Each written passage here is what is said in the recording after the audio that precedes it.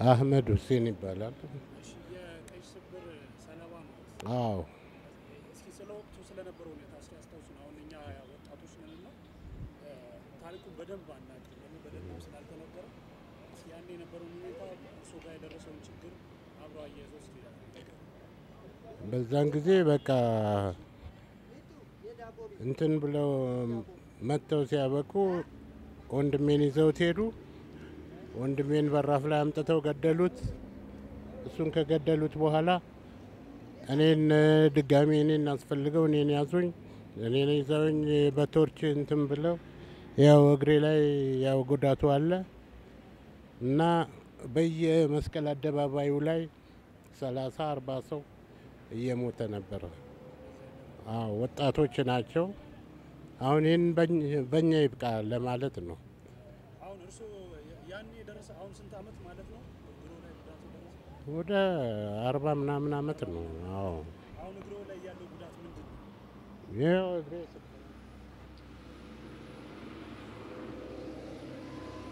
በኦፕሬሽን እና በእንትን ተጠቅሎ ያለው የሕክምና እርዳታ አላገኙም ነበር? አላገኘውም። በወቅቱ ማን እንኳን ሕክምና ቀርቶ ሬሳ ለማንሳት አይቻልም። አዎ አሁን ላለው ትውልድ ምንድን ነው የሚያስተላልፉት ማለት በእኛ ይብቃ ብያለሁ። የመንግስት አካል አለ ለሁሉም እስኪ ለኢትዮጵያ የሚያስተላልፉት መልዕክት ከቀይ ሽብር አንፃር ከቀይ ሽብር አንፃር እኛ አሁን ወደዚህ የምንሰፈሰፈው የአዲሱ ትውልድ ልጆች ምንም ነገር እንዳይደርስባቸው በእኛ ይብቃ ብዬ ነው። አዎ ስለዚህ እንዲሁ እንዳለን ተቃቅፈን አገራችን ሰላም አድርገን እንድንኖር ነው።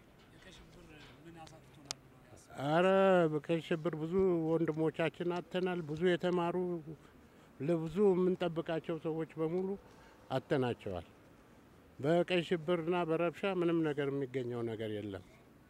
አገራችን ሰላም ስትሆንና ሁሉም በነጻ ሲሄድ ሲንቀሳቀስ ነው እንጂ አገር ውስጥ ረብሻ አያስፈልግም።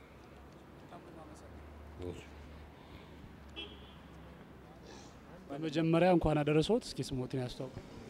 እንኳን አብረው አደረሰን። እኔ ይልማ ለማ እባላለሁ።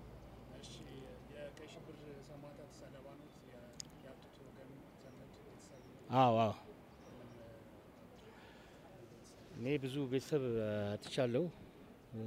እህቶች፣ ወንድሞች እንዲሁም በቤተ ዘመድ በባህላችን ላይ ለክርስትና አባት የአካባቢ ሰው የተለያዩ ከፍተኛ ችግር ያጋጠማቸው ዘመዶች፣ ወገኖች የግድ ስጋ ዘመድን ባይሆን በዜግነት ብዙ ኢትዮጵያኖች ያለቁበት ጎረቤትም በቃ ቤተሰብ አጠቃላይ አገሪቷ ውስጥ ያሉ እንትኖች እንደዛ።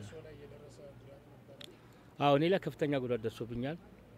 አንደኛ 3 አመት ከ8 ወር ታስሬ ያለው በአዲስ አበባ ወህኒ ቤት በደርግ ጽሕፈት ቤት በ5ኛ ፖሊስ ጣቢያ የጥርስ መውለቅ የጥርስ የምታያ በድብደባ የግሬን ጠፍር ባሳይ ጠፍር የለኝም ጠፍር ነቅለውታል እንዳለ።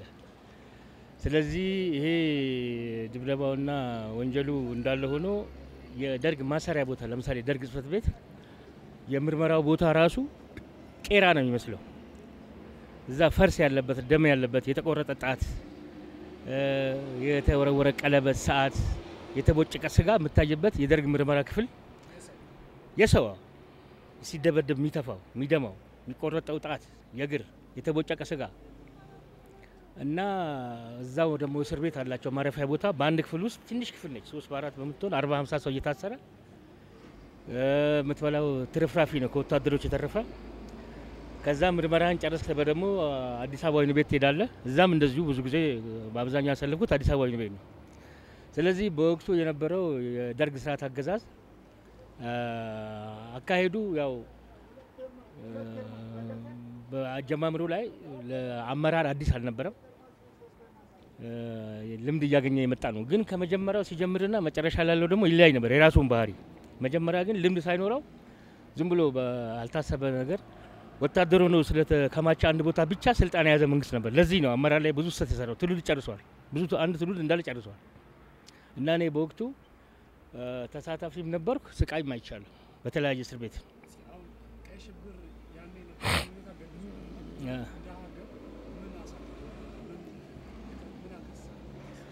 ቀይ ሽብር እንደ ሀገር አንደኛ ተተኪው ትውልድ ጄኔሬሽኑ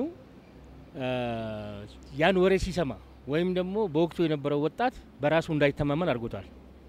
ፕላስ ለሀገሪቷ አንድ የሆነ ነገር ሊፈጥሩ የሚችሉ ዜጎች በጅምላ ተጨፍጭፈዋል፣ ተገለዋል። ይሄ ሀገሪቷን ትልቅ አሴት ነው ያሳጣት የሰው ሂውማን ሪሶርስ። ስለዚህ ከየት ቦታ ማን እንደምታገኝ አይታወቅም። ፈላስፋ ይኖራል፣ ገበሬ ከከተማ ውስጥም ሰው ይኖራል፣ ሴትም ወንድም ቄስም የተማረም ያልተማረም ያለቀበት ስርዓት ነው። ይሄ እንግዲህ በሀገሪቷ ላይ ከፍተኛ ዳሜጅ ያስከተለ ነው፣ ትውልድን የጨረሰ ነው እና ይሄ ደግሞ በስም ማጥፋትም ሳይሆን በሚዲያ በዓለም ደረጃ ሬጂስተር ነው። በተለያየ ቦታ ተሰብስበ ኳስ ስትጫወት የምትገደልበት ሰዓት ነበር። ተሰብስበ አምስት ሆነ ስታወራ የምታፈስበት ሰዓት ነበር። ስለዚህ ደርግ ጥሩ አልነበረም። አክቹአሊ የራሱ የሆነ ደግሞ ኳሊቲ አለው እንደ ሀገር። ደርግን ዝም ብለ መቶን ባታረገው ግን በአብዛኛው ጉዳቱ ያመዝናል እና ይሄ ነው።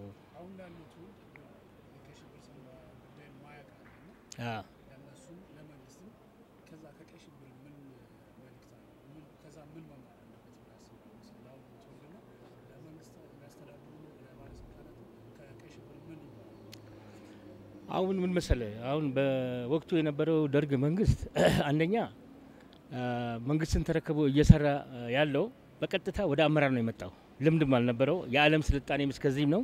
በዓለም ላይ ያለውን የቴክኖሎጂ የእውቀት ሽግግር ሊያገኝ የማይችልበት ታይም ነበረ። በጣም የጠበበ እድል ነበረው ለመሻሻል። ስለዚህ በዛን ሰዓት ያለው የሀገር ውስጥ የእርስ በርስ ጦርነት ነው። ከደርግም አካባቢ ከአመራሩም እሱን የደገፉ ሰዎቹ ሞተዋል። ደርግ ብቻ ገዳይ ነበር፣ ራሱ ሞተዋል። ስለዚህ ምንድነው እኛ ይሄ እንደ አግሬሽን የውጭ የመጣ ኃይል ወረራ ወይ ሶማሌ ወይ ሱዳን አይደለም። ደርግ የአገር ተወላጅ የአገር አመራር ያለበት የእርስ በርስ ጭፍጭፍ ያስከተለና ትውልዱን በራስ መተማመን ያሳጣ ሂደት ነበረው። አሁን ብዙ ወጣቶቻችን በዛን ሰዓት የነበሩ ተሸማቀዋል። ጀግኖችም ነበሩ በደርግ ሰዓት የነበሩ። ታንክን መድፍን በድንጋይ ነበር ይተኮሱ የነበረው ለዓላማ ማለት ነው። ስለዚህ ያ ጄኔሬሽን በዛ አይነቱ መልኩ አልፏል። አሁን ግን ለወደፊቱ በሀገራችን ተጨባጭ ሁኔታ ያ አይነቱ ሂደትና ምላሽ ያ አይነቱ አካሄድና አሰራር ለሀገርም አይጠቅም ለትውልድም አይጠቅምም፣ ጥቅም የለውም። ስለዚህ እኛ ከዚህ ተምረን የመጨረሻ አማራጭ ስናጣ ነው እንዶ ቢያንስ ረብሻ የሚባል ነገር አማራጭ ሲጠፋ ብዙ አማራጮች አሉ። ከዛ በፊት ማለት መወያየት አለ፣ ወደ ውይይት ሊያመጣ የሚችል መጥፎ ነገር ከመድረሱ በፊት በአግባቡ መስራት አለ፣ መመካከር አለ በሰለጠነ መንገድ። ስለዚህ ለወጣቱ ካለፈው ወጣትና ሂደት ተምሮ እኛ ለሀገራችን በምንም አይነት መልኩ እኔ በወቅቱ ስለነበርኩበት ነው። አሁን ያለው ጄኔሬሽን ላይኖር ይችላል። የደርግን አስከፊ ስርዓት አያውቀው፣ በቲዮሪ ነው የሚያውቀው።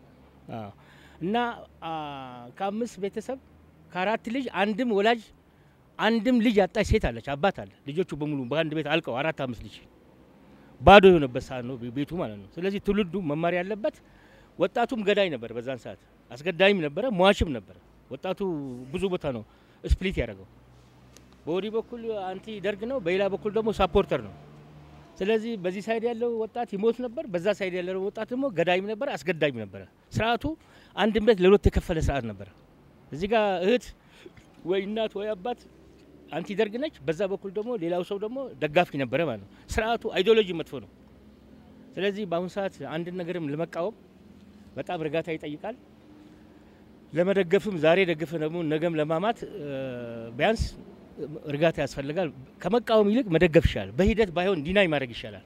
ገና አንድ ነገር ሲጀመር ከመጀመሪያው ነው አገኝስ ከመሆን በሂደት አይተው ያለህን ሀሳብ ሼር አድርገህ ያን ተቀብለህ ሁለቱን አጣጣመህ ልትሄድ የምትችልበት ኮንዲሽን ወጣቱ ረጋ ብሎ ቢያይጥሩ ነው። ሌላው ምሁሩም ኃይል ኦፐናንትስ መንግስትም ሁሉም እንደዚህ አይነት ትራዲሽን አገራችን ውስጥ መለመድ አለበት። የነበረው ነው። አየህ በቁብና እድር ፖለቲካ ተባለ እንጂ በእርጋታ መደማመጥ ስርዓት በቃ ኢትዮጵያ ውስጥ አለ። ያንን ስርዓት አሁን ማዘመን ነው እና የሚል ሀሳብ ነው ያለ። ኦኬ ታንክ ዩ ሻይ። እሺ የማህበሩ አባላትም ሆናችሁ ከማህበሩ ውጪ ይህንን ጉዳይ በማስመልከት ያስተላለፍነውን ጥሪ በማክበር እዚህ ቦታ ላይ ስለተገኛችሁ በማህበሩና በወንድሞቻችን በእህቶቻችን በአባት ወንድሞቻችን ሰማዕታት ስም እጅግ በጣም አመሰግናለሁ። እንግዲህ እንደተለመደው ሰዓታት መጎተት ያው ሀገራዊ ባህላችን ነው አንዳንድ ጊዜ ደግሞ ያንን ትንሽ ማሻሻል ይገባናልና ዋናው የዕለቱ ጥናት አቅራቢ ወይም ደግሞ የጉዳዩ ዋና መሪ ሆኑልን ወንድማችን አቶ ክፍሉ ታደሰ በመካከላችን ተገኝተዋል ይሄንን ጥሪ አክብረው የትግል ጓዳችን ናቸው ለብዙ አመታት መከራና ስቃይ ሲቀበሉ የኖሩ ናቸው ይህ በኢትዮጵያ ውስጥ አሁን የተፈጠረው ሁኔታ ወደ ሀገር ውስጥ እንዲመለሱ አንድ አዲስ ተጨማሪ እድል ስለፈጠረ እዚሁ መካከላችን ይገኛሉ ጥሪያችንን አክብረው ስለመጡ ለሳቸው አንድ ጊዜ አክብሮት ጥሩ እንግዲህ የዕለቱን መርሃ ግብር አነብላችኋለሁኝ ከዛ በቀጥታ ወደ ፕሮግራማችን እንገባለን እሺ የቀይ ሽብር ሰማዕታት ቤተሰቦችና ወዳጆች ማህበር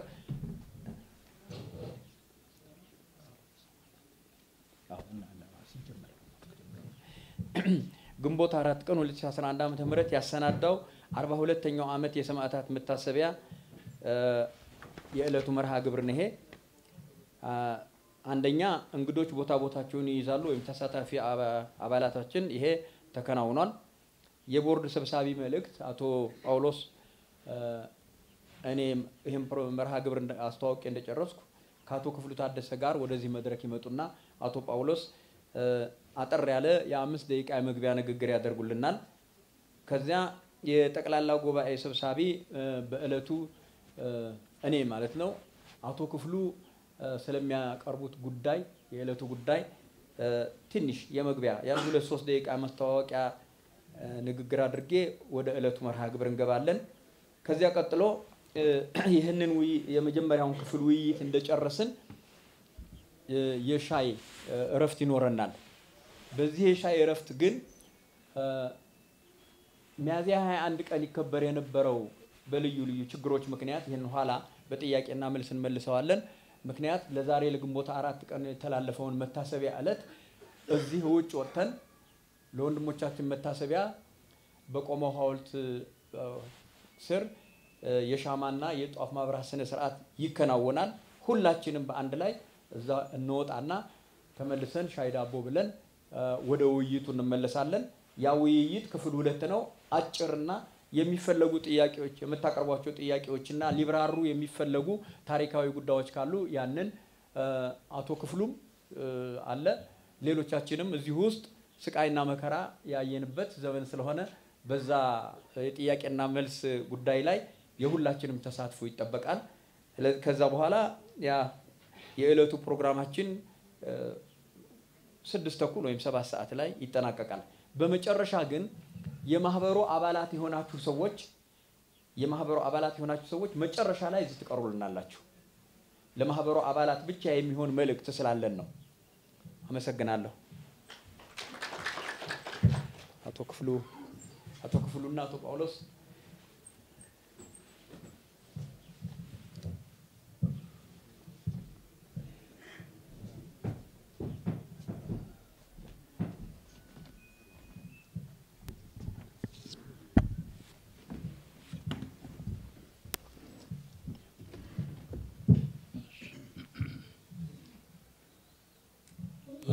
በጣም አመሰግናለሁ ፕሮግራማችን ከመጀመራችን በፊት ሁላችሁም ከተቀመጣችሁበት በልክ ብለን ለሰማዕታት ያን ደቂቃ ስፖርት እንድናደርግ እንላችኋለን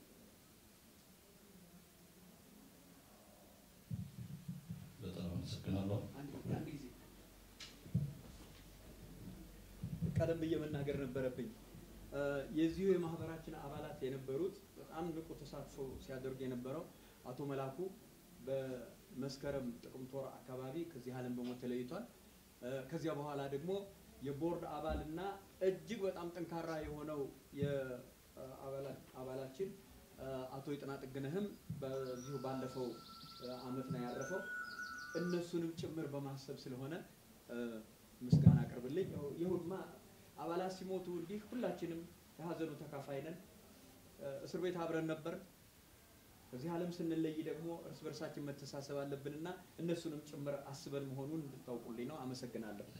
አመሰግናለሁ። ቁጭ በሉ።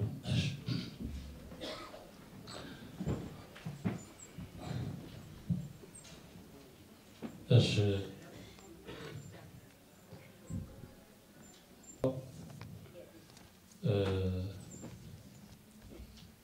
ንግግሬን በተቻለ መጠን ጊዜ ለመቆጠብ ሲል በጽሁፍ አድርጌያለሁ። እሱን አነብላችኋለሁ።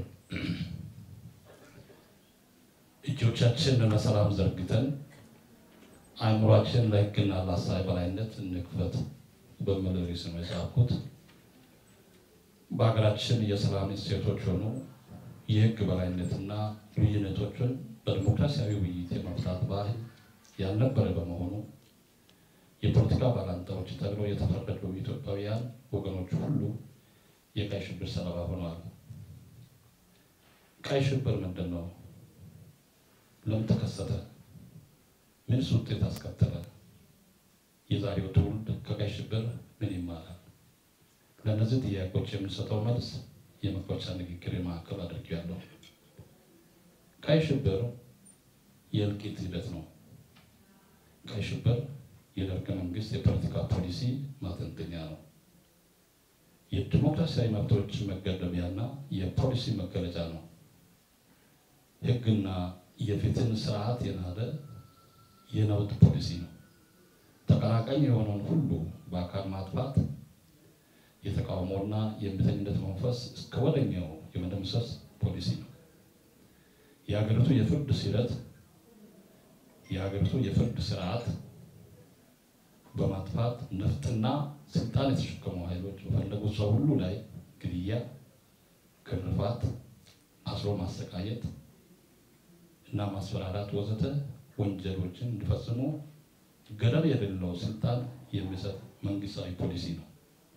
ምንጭ ክፍሉ ታደሰ ኢትዮጵያ ሆይ ገጽ 2 ገጽ 80 ላይ ነው ወሰድኩት። ቀይ ሽብር የተባለበት ምክንያት ሽብር ቀለም ስላለው ሳይሆን በግፍ የሰው ልጅ ደም የሚያፈስ ስለሆነ ነው። በኢትዮጵያ ሁኔታ ቀይ ሽብር ምን ማለት እንደሆነ ከደራሲው የተወሰደ ሀሳብ በሚገባ የሚገልጽ ነው ብለን እናምናለን። ክፍሉ ታደሰ ማለት በአጠገቤ የሚታያቸው ማለት ነው። በኢትዮጵያ ሁኔታ ቀይ ሽብር ምን ማለት እንደሆነ ከደራሲው የተወሰደ ሀሳብ በሚገባ የሚገልጸው ነው ብለን እናምናለን። ይህ የአንድ ትውልድ ፍጅት ያስከተለ የግድያና የማሰቃየት እርምጃ በወቅቱ ስልጣን ላይ ያለው መንግስት ለምን ወሰደ? ትውልዱ የመንግስትና የህዝብ ጠላት ነበረን? ትውልዱ ያነሳቸው የዲሞክራሲያዊና ሰብአዊ መብቶች፣ የህዝባዊ መንግስት፣ የማህበራዊ ፍትህ፣ የህዝቦች እኩልነትና የህግ በላይነት ወዘተ ጥያቄዎች ትውልዱን በሀገር ክህደት እንዲፈረጅና እንዲያልቅ እንዲሰቃይና ከሀገር እንዲሰደድ የሚያስደርጉ ወንጀሎች ነበሩን? በማንኛውም ምድራዊ መዘኛ የአንድ ኢትዮጵያ ልጆች ለሀገራቸው ይጠቅማል ብለው በተለያዩ አመለካከት ጎራዎች ቢሰለፉ የሀገር ጠላቶች ተደርገው ሊፈረጁና ሊፈጁ አይገባም ነበር። ኢትዮጵያን ለማጥፋት ከሌላ ሀገር የመጡ ወራሪዎች እንዳልነበሩ ግልጽ ነው። የፍጅቱ መሰረታዊ ምክንያት አንድና አንድ ነው። ይኸውም በቅሚያ የተያዘውን ስልጣን ያለማንም ተቀናቃኝ እስከ መጨረሻው ይዞ ለመቆየት ከነበራቸው እኩይ ፍላጎት የሚመነጭ በመሆኑ ነው። የቀይ ሽብር ጅምላ ፍጅት በኢትዮጵያ ፖለቲካዊ፣ ኢኮኖሚያዊ እና ማህበራዊ ክስተቶች ላይ ምን አሉታዊ ውጤት እንዳስከተለ በአጭሩ መመልከት ተገቢ ይሆናል። ዘመናዊ የፖለቲካ አስተሳሰብ የነበራቸውና በዋናነት ህብረ ብሔራዊ አመለካከት የነበራቸውን የወቅቱ እጅግ ንቁና ቆራጥ ዜጎች የደመሰሰ በመሆኑ ጠባብ ብሔረተኞች ያለምንም ተቀናቃኝ ኃይል የማዕከላዊ መንግስት፣ የክልላዊ መንግስታት ስልጣን መያዝ የዘረኝነት በሽታ ለሁሉም ኢትዮጵያውያን አስተላለፉ። የተለያዩ አመለካከቶች በነፃና በሰላማዊ መንገድ በግልጽ መድረክ ወጥተው ዜጎች ያለ ፍርሃት የሚወያዩበትና የሚከራከሩበት ባህል ጠፍቶ ፍርሃትና አድርባይነት የዘር ጥላቻና ዘግናኝ የሆኑ የሰብአዊ መብት ጥሰቶች የኢትዮጵያ መገለጫዎች እንዲሆኑ ሁኔታዎችን አመቻች። ኢፍትሐዊነትና ግፍን በኢትዮጵያዊ የአርበኝነት መንፈስ የመታገልና የህዝቦች የጀግንነት መንፈስ እንዲዳከም ተደረገ። ግለኝነት የበላይነት የያዘበት ወቅት በመሆኑ ሙሰኝነት የሥርዓቱ ዋና ገጸ ባህሪ ሆነ። የመልካም አስተዳደር ሽታም ስለጠፋ በማናቸውም የአገልግሎት መስጫ ተቋማት ሙያዊ ብቃት ዋና መመዘኛ መሆኑ ቀርቶ ዜጎች በብሔረሰብ ማንነት የሚለኩበት ሁኔታ እንዲፈጠር የጥርጊያ መንገድ ክፍት አደረገ። የአንድ ሀገር ኢኮኖሚያዊ እድገትና ዘመናዊነት የሚመዘነው አምራች በሆኑ የዜጎች ብቃት ነው። በሁሉም የእውቀት ዘርፎች ተአምር መስራት የሚችሉ መፍጠርና መፈላሰፍ የሚችሉ የአንድ ትውልድ ዜጎችን ቀይ ሽብር አሳትፎናል። በእውቀታቸውና በኢኮኖሚያዊ እውቀታቸው ኢትዮጵያ ተጠቅማ በሁሉም የኢኮኖሚ ዘርፎች ለውጥ አምጥታ በፍጥነት ከሚያደርጉ ተርታ በተሰለፈን ነበር። ያለመታደል ሆነና ዛሬ ከ9 እስከ 10 ሚሊዮን ዜጎች በተፈጥሮና ሰው ሰራሽ አደጋ ከመኖሪያቸውና ከንብረታቸው ተፈናቅለው የትም ቦታ ወድቀው በየዕለቱ የሞትና የተራቡ ወገኖች ጩኸት ለመስማት ተገደናል። ቀይ ሽብር በማህበራዊ ዘርፍ ያስከተለው ኪሳራ እጅግ ከፍተኛ ነው። በርካታ ወጣት ምሁራንና አርሶ አደሮች የስደት ህይወት እንዲኖሩ አድርጓል። ክቡር የሆነውን የሰው ልጅ እንደ አበደ ውሻ እየተገደለ በየመንገዱ ዳርና በየወላጆቹ ደጃፍ አስከሬኑ ተጥሎ ላላፊ አግዳሚ ቀይ ሽብር ተፋፍሞበታል የሚል ጸያፍ ጽሑፍ ተለጥፎበት እንዲታይ ይደረግ ስለነበረ በአንዳንድ ቦታዎች ማልቀስም ይከለከል ስለነበረ አስክሬን አንስቶ ለመቅበር የተገደለበት ጥይት ዋጋ የሚጠየቅበት ሁኔታዎች ስለነበሩ የህብረተሰቡ ወኔ በአጠቃላይ የወጣቱን በተለይ ገሎታል ለማለት ይቻላል። በቅርብ ጊዜ አንዳንድ አካባቢዎች ወጣቶች እንቅስቃሴ የመንሰራራቱ ሁኔታ ቢኖርም ከምክንያታዊነት ይልቅ ስሜታዊነትና ዘረኝነት በጣም ጎልቶ እንዲታይ ጉልህ አስተዋጽኦ አድርጓል። የዛሬ ትውልድ ከቀይ ሽብር ፍጅት ምን ይማራል? ታሪክ የትውልዶች ቅብብሎሽ ነጸብራቅ ነው። የዛሬ ህልውናችን የትናንትናው ታሪካችን ውጤት ነው። ካለፈው ትውልድ በጥንካሬም ሆነ በድክመት የምንወስደው ትምህርት ብዙ ነው። በዚህ አንጻር የአሁኑ ትውልድ ከቀይ ሽብር ፍጅት የሚከተሉትን ነጥቦች ልብ ሊል ይገባል። አንደኛ፣ ኢትዮጵያውያን ሁሉ የአመለካከት ልዩነት በመያዛቸው በጠላትነት መፈረጅ የለባቸው። ልዩነቶች ሁሉ በውይይት የሚፈቱ ካልተፈቱ ደግሞ ህዝብ በሚሰጠው ውሳኔ ፍጻሜ የሚያገኙ መሆን እንዳለባቸው የቀይ ሽብር አስከፊ ታሪክ ያስተምረናል። ሁለተኛ፣ በወቅቱ ለተነሳው ህዝባዊ ዓላማ የሚከፈል ማንኛውም አይነት መስዋዕትነት ከጊዜያዊ ጥቅም በእጅጉ የላቀ ክብር መሆኑን ከቀይ ሽብር ታሪክ እንማራለን። ሶስተኛ፣ በማንኛውም ወቅት ለፖለቲካ ስልጣን የሚወዳደር ኃይል የሀሳብ ልዩነቶችን በጠላትነት በመፈረጅ ከሀሳብ ፍጭት የዘለለ አካላዊም ሆነ ህሊናዊ ጥቃት ለመፈጸም ከመነሳሳትና ከሞከር በመታቀብ የሌሎችን ሰብአዊና ዲሞክራሲያዊ መብቶች የማክበር ተገቢነት እንማራለን። አራተኛ፣ ማናቸውንም የህግ ጥሰቶች የህግ በላይነት ዲው ፕሮሰስ ኦፍ ላው መሰረት እንዲፈቱ ማድረግ እንጂ ያለ ፍርድ ማሰርና መግደል አጥብቆ መወገዝ ያለበት መሆኑን እንማራለን።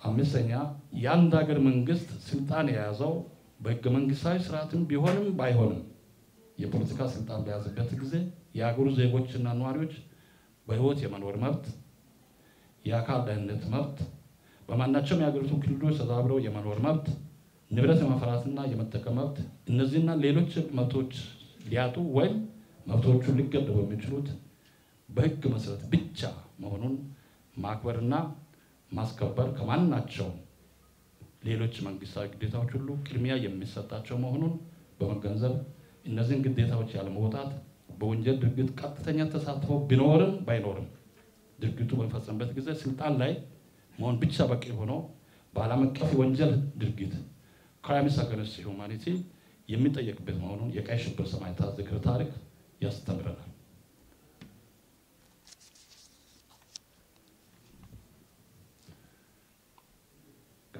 ከእንግዲህ ወዲያ ለሰላም እሴቶች እና ግባቶች የሚሰጠው ዋጋና የምናደርገው ጥረት ለሀገራችንም ሆነ ለዜጎች ሁሉና እጅግ አስፈላጊ በመሆኑ ከቂምና ጥላቻ የራቅን ለሕግ የበላይነትና ለዲሞክራሲያዊ ስርዓት ግንባታ ቅድሚያ ሰጥተን ሰላምን እንድናሰፍንና ከፖለቲካው አሉታዊ ትርምስና ኋላቀርነት ወጥተን ልዩነቶችን በመቻቻልና በውይይት የምንፈታበት በመጨረሻም የሀገራችን ህዝቦች በሚሰጡት ዲሞክራሲያዊ ውሳኔ ራሳችንን በማስገዛት ሀገራችን ሰላሟ የተረጋገጠ ዲሞክራሲያዊ አንድነቷ የተጠበቀና የበለጸገች ሀገር እንድትሆን በጋራ ልንገነባት ይገባል። ስተካለልም በርካታ ከቀይ ሽብር ሞት የተረፉ ወገኖቻችን ከፍተኛ የአካል እና የአእምሮ ጉዳት የደረሰባቸው በመሆናቸው ይህ ማህበር በውስን አቅሙ ለመርዳት ቢሞክርም አሁን በርካታ ከሞት አፋፍ ላይ ይገኛሉ። አሁን በርካታዎች ከሞት አፋፍ ላይ ይገኛሉ። ሁሉም ኢትዮጵያውያን ከዚህ በጎ አድራጎት ማህበር ጎን በመሰለፍ የሰማዕታትን ታሪክ እንድትዘክሩና በምትችሏቸው ሁሉ እንድትረዷቸው እንደገና ደግማለሁ። ሁሉም ኢትዮጵያውያን ከዚህ በጎ አድራጎት ማህበር ጎን በመሰለፍ የሰማዕታትን ታሪክ እንድትዘክሩና በምትችሏቸው ሁሉ እንድትረዷቸው በማህበሩ ስም የአክብሮት ጥሪዬን አቀርባለሁ። እጅግ በጣም አመሰግናለሁ።